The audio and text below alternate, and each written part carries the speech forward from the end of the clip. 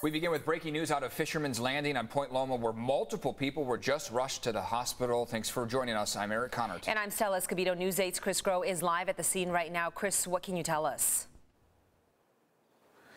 Yeah, so let me set the picture here and kind of show you guys what we're seeing right now, and then we'll back up on the timeline. Right now, you can see there are members of what's called a narcotics task force. Essentially, that's going to be anybody with the police, sheriff's department that works with drugs, even the DEA. And the reason they are here is because they believe that 4 crew members overdosed. They're still not sure potentially on what, but let's back up now. So they got a call just before 9 o'clock, Harbor Police did, about 4 crew members found unresponsive various parts of the boat, but aboard the Shogun. Now, this is a charter boat fishing boat that was supposed to leave on a 3-day fishing expedition.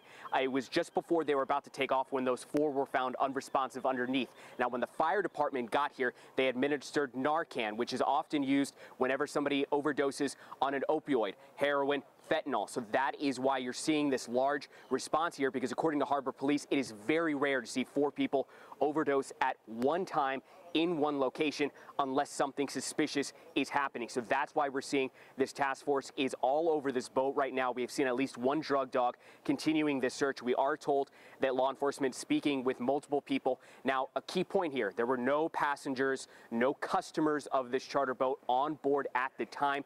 Only crew members. They had just gotten back from a 3-day trip. They were about to go on a 3-day trip, and we actually spoke with one of those potential passengers that was sitting out here, had everything loaded up on the boat, ready to go with his son, who traveled down from Northern California to go on this fishing trip when they found out that these overdoses had happened. And this is what he told us about what he saw. When we saw the first ambulance, we were hoping, somebody broke their arm or something little like that, and they would just slow us down. But then when more and more guys started showing up and we saw the captain being hauled off on a stretcher, we knew.